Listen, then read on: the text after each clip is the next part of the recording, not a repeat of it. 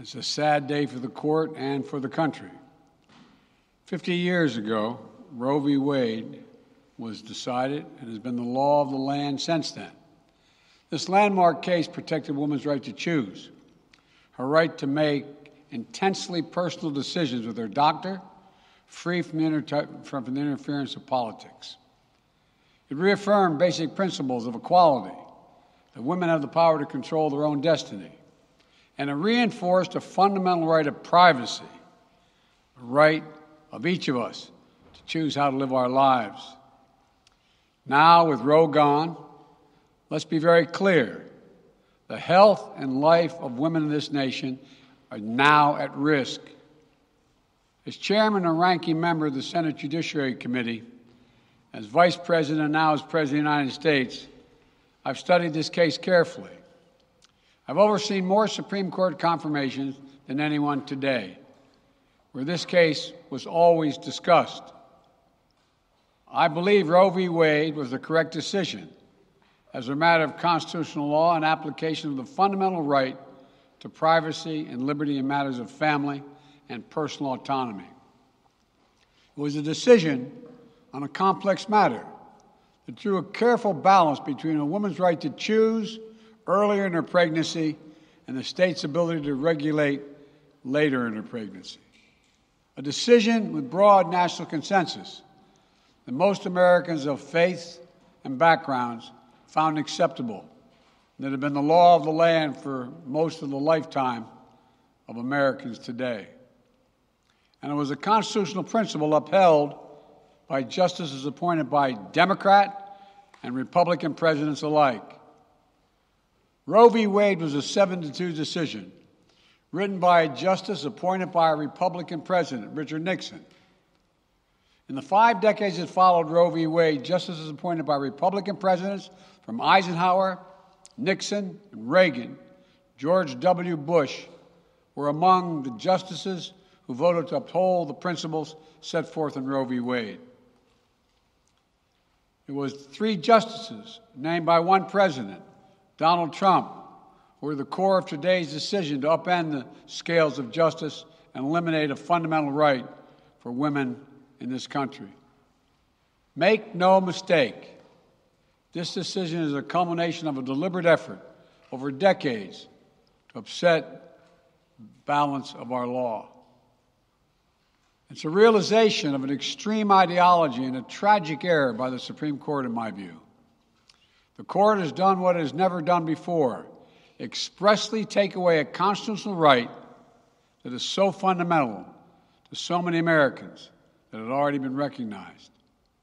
The court's decision to do so will have real and immediate consequences.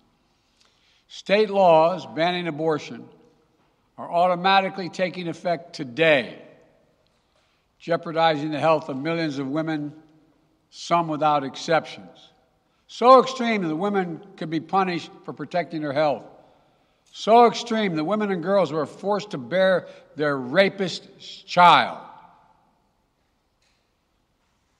With the child, a consequence. It just stuns me. So extreme that doctors will be criminalized for fulfilling their duty to care. Imagine having a young woman have to carry a child of incest as a consequence of incest. No option. Too often the case. The poor women are going to be hit the hardest. It's cruel. In fact, the court laid out state laws criminalizing abortion that go back to the 1800s as rationale. The court literally taking America back 150 years. This is a sad day for the country, in my view. But it doesn't mean the fight's over. Let me be very clear and unambiguous. The only way we can secure a woman's right to choose, and the balance that existed, is for Congress to restore the protections of Roe v. Wade as federal law. No executive action from the president can do that. And if Congress, as it appears, lacks the votes to do that now, Voters need to make their voices heard. This fall, we must elect more senators and representatives who will codify women's right to choose into federal law once again. Elect more state leaders to protect this right at the local level. We need to restore the protections of Roe as law of the land. We need to elect officials who will do that. This fall, Roe is on the ballot. Personal freedoms are on the ballot. The right to privacy, liberty, equality, they're all on the ballot. Until then, I will do all in my power to protect a woman's right in states where they will face the consequences of today's decision. While the court's decision cast a dark shadow over a large swath of the land, many states in this country still recognize a woman's right to choose.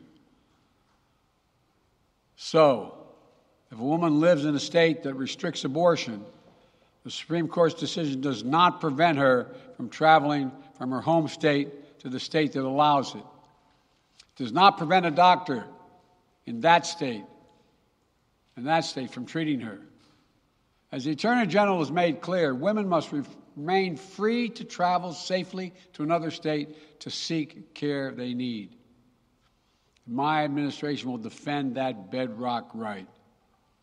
If any state or local official, high or low, tries to interfere with a woman's exercising her basic right to travel, I will do everything in my power to fight that deeply un-American attack.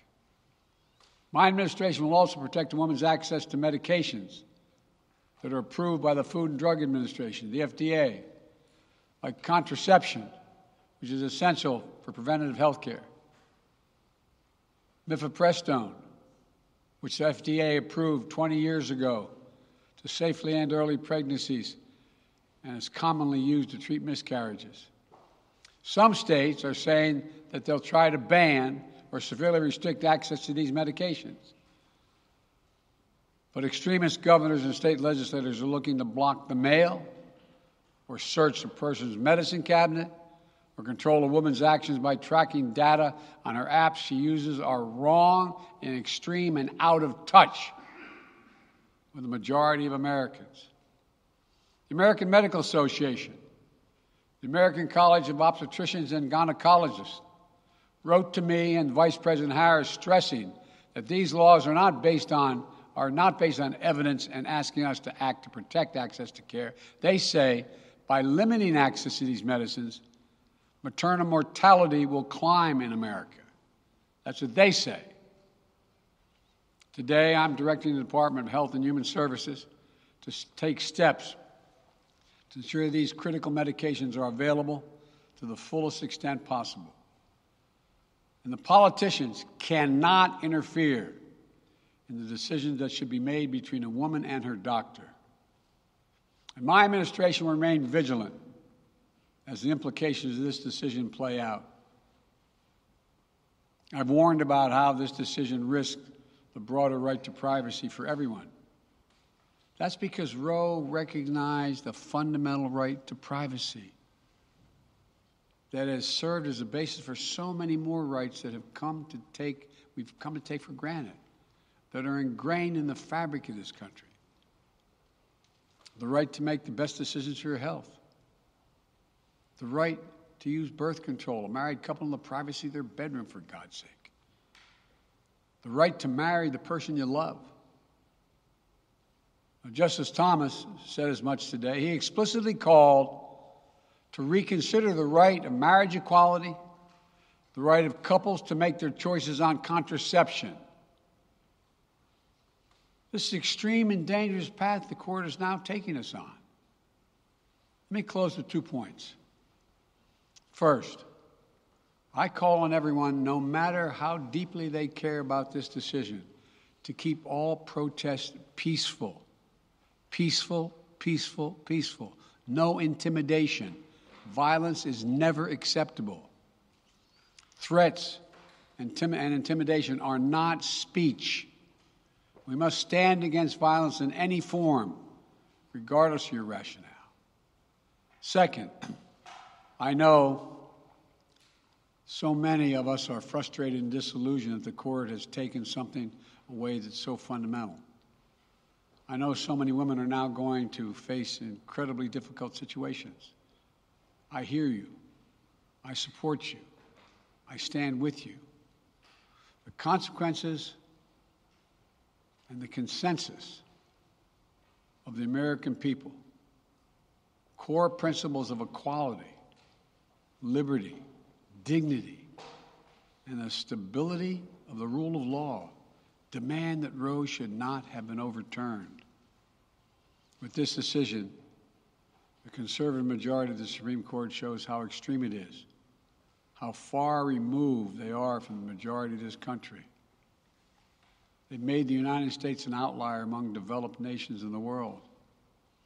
But this decision must not be the final word. My administration will use all of its appropriate lawful powers, but Congress must act. And with your vote, you can act. You can have the final word. This is not over.